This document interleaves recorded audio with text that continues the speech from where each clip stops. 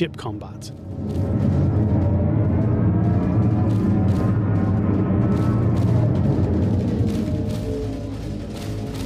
Sounds good, but what if we wanted a little more realism?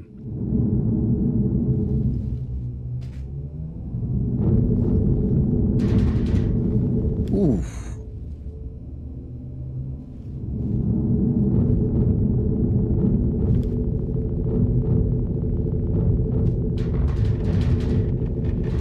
The audio propagation tech that we've been rolling out makes it easier to change the soundscape in real time, and a nice use of that technology is to provide a more realistic option.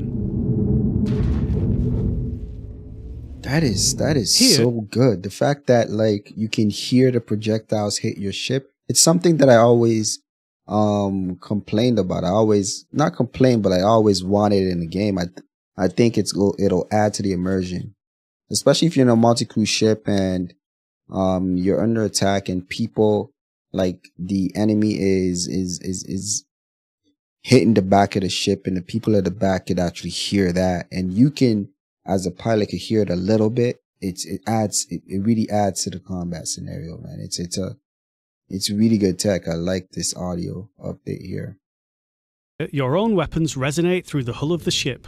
Only what's in the pressurized cockpit is heard clearly, and the threat level feels higher due to the isolating lack of enemy weapon and ship audio.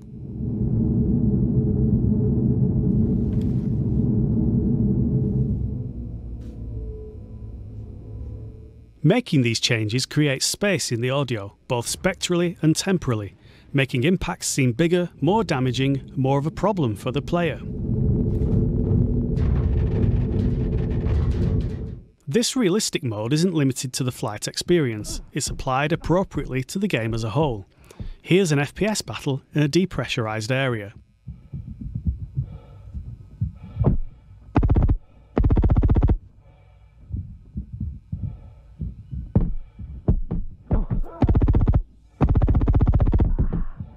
With realistic mode, we get that sense of isolation again, giving the location a different colour and adding variety to the audio experience.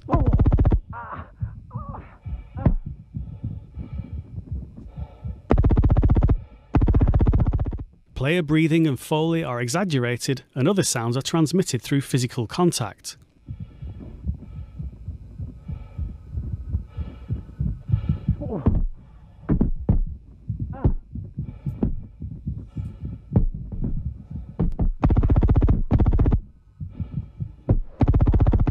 That's all from us for now. We look forward. I like the fact that your character reacts to being hit. That's really cool. Hear that? That's crazy. That's nice.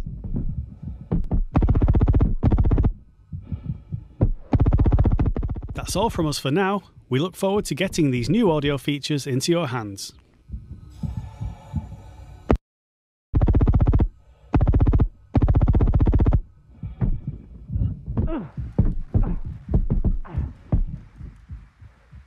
That's really good. That sounds really, really good, man. Can't wait for that, man. Man, that's nice. That's nice. You guys let me know your thoughts on this down below.